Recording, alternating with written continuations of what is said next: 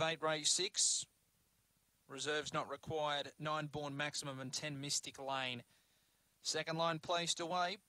Light is about to go to green. There it is. Favourite Midnight Incy. We're ready to go now. Race 6 from Mt-Gambier.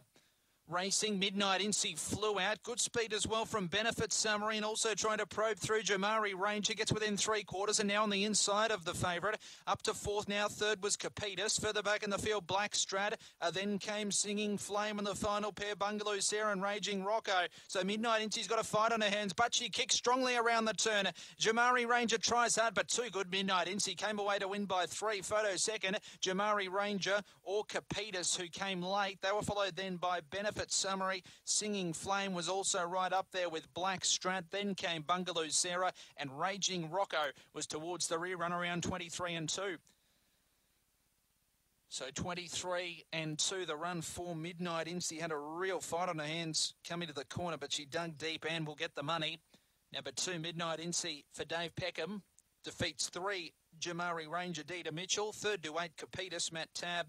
So it's 2, 3 and 8, 23-19 the run. 23 and 19 the time. 2, 3, 8, 6. 6 is officially fourth. Benefit Summary.